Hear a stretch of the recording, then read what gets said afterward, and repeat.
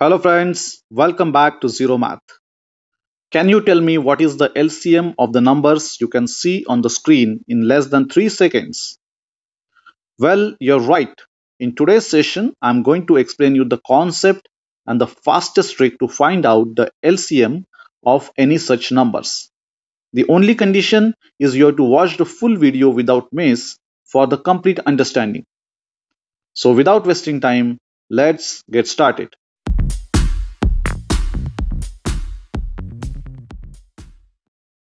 So the first thing first, let's understand the concept of LCM. So here L stands for lowest, C stands for common, and M stands for multiple. These words are quite explanatory to understand the concept. So let's understand it with an example. Let's try to find out the LCM of 3, 4, and 6. Here letter M stands for multiple, and multiple means the multiplication table. So let's note down the multiplication table of 3, 4, and 6. So here we go with the table of 3, 4, and 6. Now look at the next word, that is common. So let's find out the common numbers from this table. So common numbers are 12, 24. If you extend this, it will be 36 will be the next common number, and so on. Now look at the next word, that is lowest. So out of all these common numbers, which is the lowest number? So obviously the lowest number is 12. So which means the LCM of 3, 4, and 6 is 12. Now let's understand the thumb rule of LCM. The LCM is always greater than or equal to the highest number among the given numbers. The reason behind this is the LCM is obtained by writing the multiplication table and identifying the lowest common multiple. For example, if you look at this number 3, 4, and 6, the highest number is 6.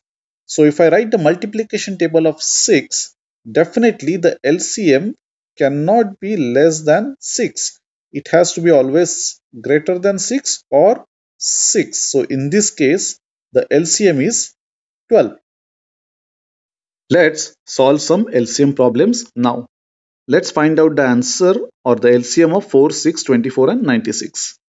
If you solve this using the factorization method, it is definitely going to take some time. This method is good at the school level. However, in competitive exam, you must think differently. If you look at this number, I can straight away note down the answer as 96. I'll tell you the reason why. So what I did, I first figure out what is the largest number. We know the LCM is always going to be equal to or greater than the largest number, that is 96. Then what I did, I tried to find out this 96 is divisible, completely divisible by how many numbers. So 96 is completely divisible by 4. So I will cancel it out. The reason is, if I try to find out the LCM of 96 and 4, we know the LCM is going to be 96 because 96 comes into table of 4. So similar way, 96 is completely divisible by 6 as well. So I will cancel it out. It is completely divisible by 24 as well. So my answer is going to be 96. So if the largest number is completely divisible by other number, then obviously your answer is going to be the largest number. Let's figure out the next problem. So here you can see the largest number is 90. Let me check, like 90 is completely divisible by 5. It is completely divisible by 15. So I will cancel it out. It is completely divisible by 45 as well. So obviously my answer is going to be 90. Without even second thought, I can write down my answer. Let's solve the next example. So here again I will identify the largest number, that is 72. We can see 72 is completely divisible by 6, 12, and 18. So I will note down my answer as 72 directly. Very easy, isn't it? Let's bring some variation to the problems now.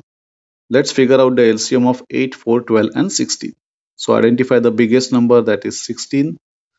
Now find out by how many numbers 16 is completely divisible. So it is completely divisible by 8. It is completely divisible by 4. So cancel it out. So the number remaining are 12 and 16. So we need to find out the LCM of 12 and 16 now.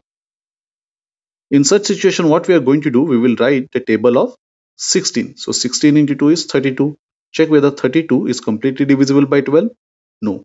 So write down the next table. So 16 into 3 is 48. So 48, is it completely divisible by 12? Yes, it is. So I will cancel out 12 and yes, 48 is going to be my LCM.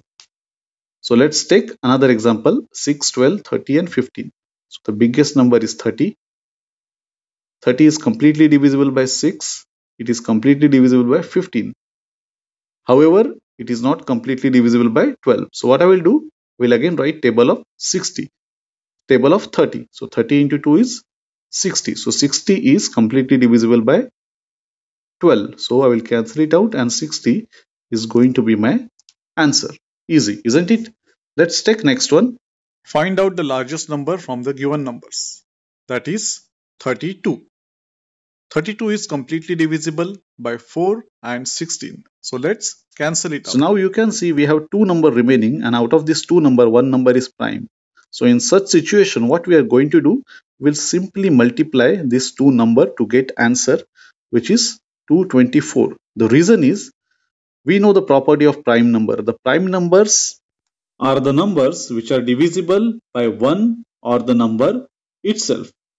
So there is no need to write down the multiplication table of 32 and find out the common multiples between 32 and 7. If there is a prime number, then simply multiply two numbers to get the LCM. That's a concept you need to remember. Now let's figure out the next one, like 5, 7, 14 and 35. So here you can see there is a prime number, but don't get confused here, because the first rule you are going to apply is you are going to identify the biggest number, that is 35. And this 35 is completely divisible by 7 as well as 5. So 7 is out of picture now. Now let's figure out the LCM of 14 and 35. So write down the table of 35. 35 into 2 is 70. So 70 is completely divisible by 14. So answer is 14. You can solve it in another way as well. So 14 and 35, I can represent it as 7 is a common factor and 2 and 5. So 2 into 5 is 10. So 7 into 10 is equal to 70. So this is another way we can find out the answer. So it's up to you which one you are going to use. Let's increase the complexity now. Let's find out the LCM of this number. So you can see the largest number here is 34. So let's check 34 is divisible by which number. So it is divisible by 17. So cancel it out. Now the rest of the numbers are 18 and 6. So 34 is not divisible by these numbers. So what we can do, we can find out the second largest number, that is 18. Let's try to solve 18 and 6 separately. So 18, we can see it's completely divisible by 6. So I will cancel it out because the LCM of 18 and 6 will be 18. So now there are only two candidates, that is 18 and 34. So let's find out the LCM of 18 and 34. To find it out, it's quite difficult to remember the table. So in that case, what I will do, I'll simply take the common factor, that is 9 times 2 is 18 and 17 times 2 is 34. So 17 into 9 is 153 times 2, it is equal to 306, which is my LCM. Let's solve the next one in the similar way. So here the largest number is 40. So 40 is divisible by 5 and rest, it is not divisible by rest of the number. So let's try to solve the other numbers. So the second largest number is 24. See, the 24 is divisible by 6, so I will cancel it out. So 17 is the next number, but it is prime. So we have to consider 24, 40 and 17 to find out the LCM. So here we can resolve 24 and 40 because both are having some common factors. So we can here use the multiplication method. So 40 times 2 is 80. 40 times 3 is 120. So yes, 120 is divisible by 24 as well. So LCM of 40 and 24 will be 120. So I will note it down, and 17 I will take as it is. So let's find out the LCM of 120 and 17. That is going to be our answer. Since 17 is a prime number, there is no need to think. Simply multiply these two numbers to get the answer. So 120 into 17 is 2040, which is our answer. Friends, this is an exercise for you. Find out the LCM of the given numbers and write the answer into the comment section. I hope friends you like this video.